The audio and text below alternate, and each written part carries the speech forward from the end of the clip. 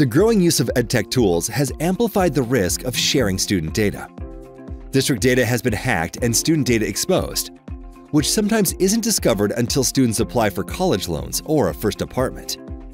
Recent incidents have demonstrated that cybersecurity risk extends beyond districts to the vendors they utilize. If either get hacked, student data can be leaked. Now districts are seeking solutions for protecting their students' data privacy. GG4L School Passport provides an innovative PII shield that restricts the sharing of students' personally identifiable information to any vendor. The Privacy Governance Console provides district IT staff with a complete view of EdTech applications in use across the district. The console provides in-depth information on each vendor and application regarding data shared, data privacy agreements, and more.